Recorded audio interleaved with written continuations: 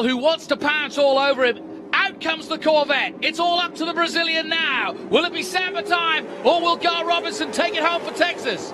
Here we go. Gar got a pretty good start on him. He's stuck right with them. Good restart by Buffamonte in third. Francis Jr. under pressure from Buck in fifth place. But Rafa holding him off at the moment. Good start from Ernie Francis Jr. He's reacted well. He's coming up on Buffamonte. Buffamonte jigs to the inside. He's going to have a go at Gar Robinson. He's side by side but can't quite do it, and he has to lift off. And somehow Gar Robinson survives. But boy, did he have to brake late.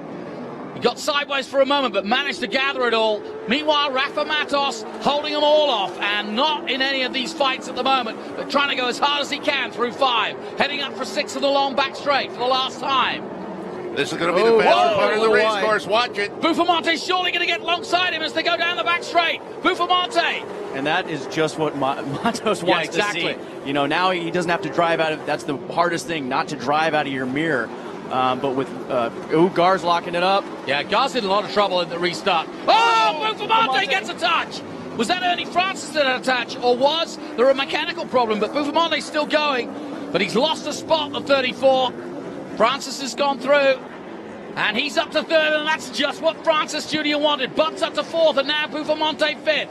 Real disaster for Tony Buffamonte, who was looking so good for the weekend after yesterday. Rafa Matos, though, meanwhile, is headed for his third victory of the season.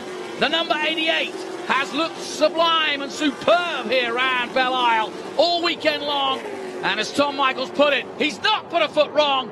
Brilliantly done by Rafa Matos. The former Indy man impresses brilliantly here in Trans Am, his new home, and possibly you are looking at the potential new champion in weeks to come. Indianapolis, just around the corner, another place where Matos will want to go well, but that was a superb performance under tough conditions.